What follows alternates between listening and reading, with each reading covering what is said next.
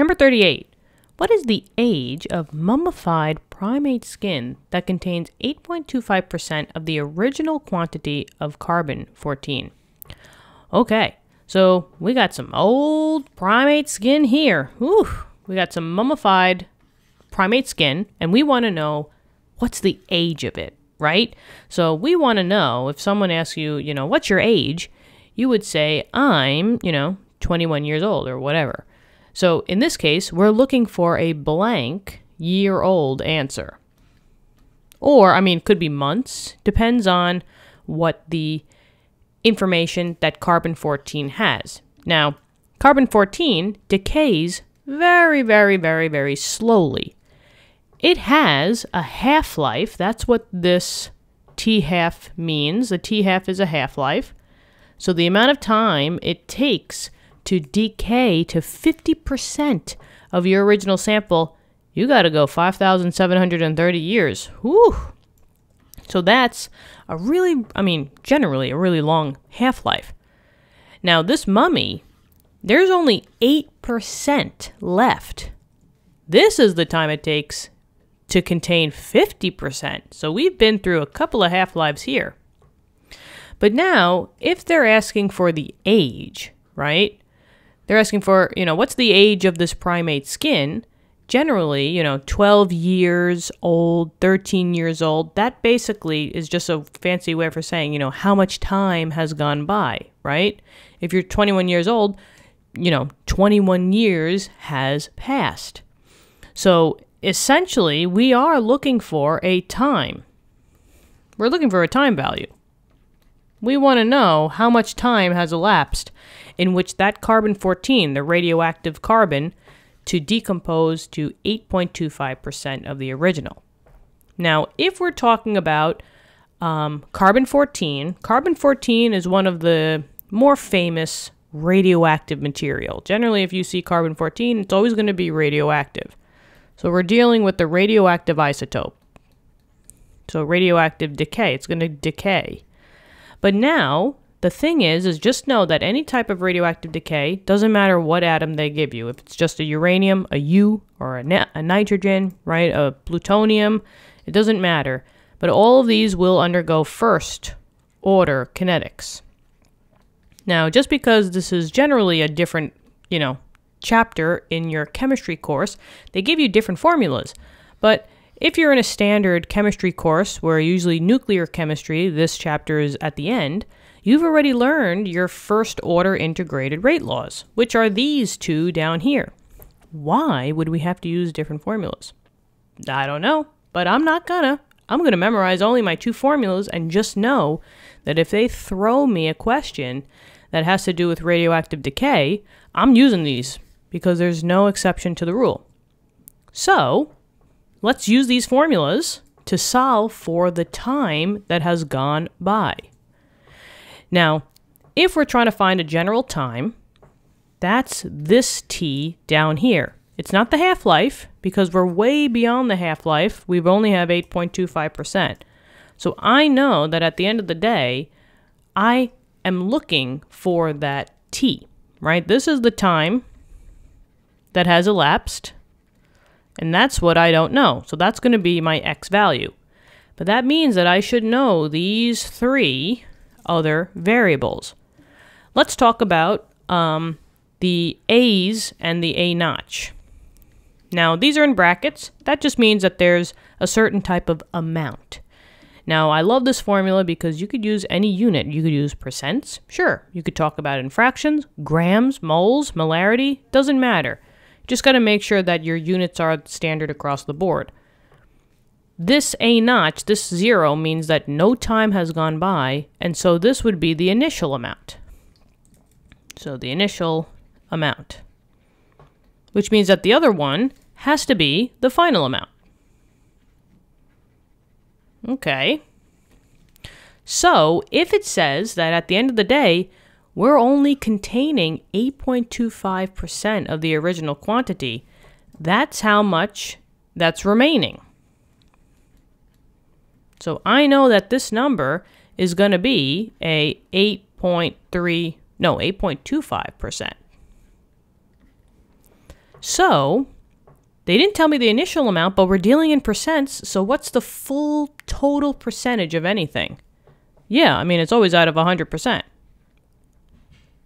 So we know that this is going to be 8.25. This is going to be 100. Now, the question is, well, what's the K value? The K value is the rate constant. But if I read, they didn't tell me any information for the rate constant. So, I can't solve for this yet because I need the rate constant. But hold up. Here is a formula between the half-life and the rate constant.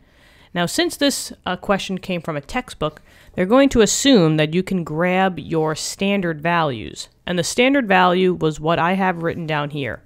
That the half-life of carbon, and carbon only, is 5,730 years. Different isotopes have different half-lives.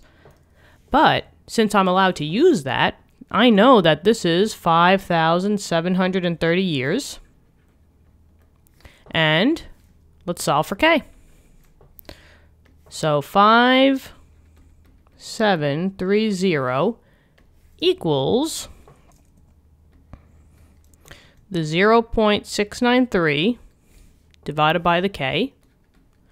You can cross multiply, do a little swippity-swappity-roo, right? So this would be 5,730 times K equals 0.693.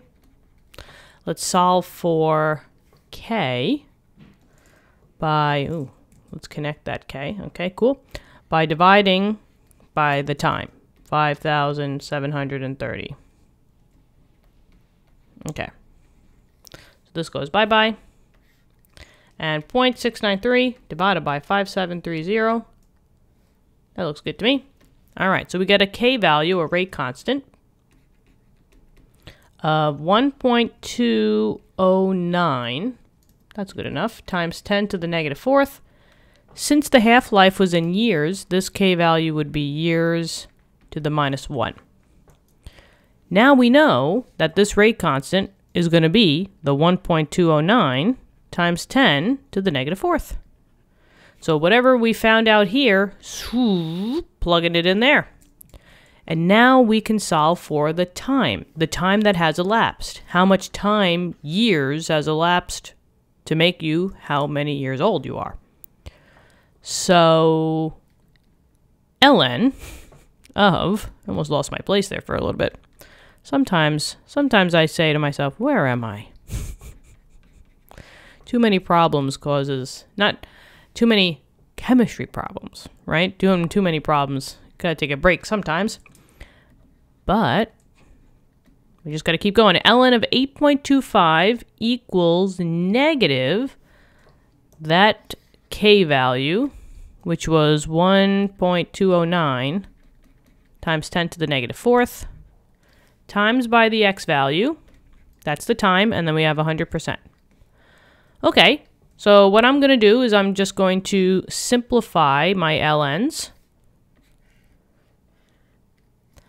So let's see what we get. ln of 8.25 is 2.1102 equals, if I simplify all of this would just be negative 1.209 times 10 to the negative fourth x, and then ln of 100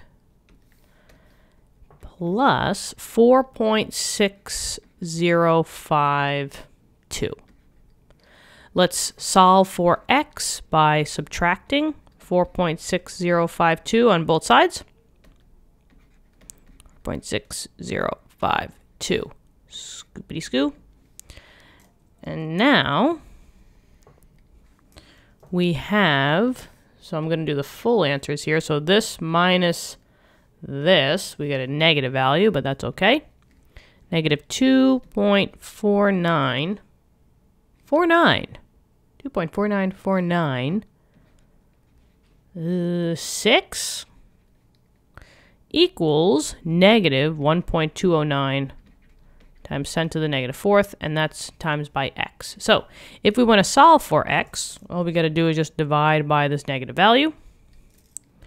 So negative 1.209 times 10 to the negative fourth, negative 1.209 times 10 to the negative fourth. And that is going to tell us how many years have gone by. So this value divided by, wait a minute, where am I here? I need this value. Oh yes, this is the K value. Okay, so I'm going to say negative and then grab that K value all the way from up here. Whoa! That's crazy. X equals 20,629 roughly years, because this is how much time has elapsed. So if 20,629 years have elapsed, what's the age of this primate skin? Yeah, I mean, this is, maybe I'll just put it over here. We're just gonna, call it 2.06 times 10 to the 4 years old. That's nuts. So that's the age of this mummified primate skin. So this primate was living 20,000 years ago. Wow, that's crazy. But anyway, cool stuff. Thank you so much for watching the video, sticking with me. I hope this helped you out. Let me know in the comments. I love talking to you guys. I read every comment, and I try to get back to as many as I can in my spare time. But yeah, thank you for coming along for the ride. If you want to help us out, you can become a member to the channel. By helping us a little bit out, you get more perks from us, so you can check the tiers. If one suits your fancy, go for it. But thank you so much. You guys rock. Good luck on your tests and quizzes, and I'll talk to you soon.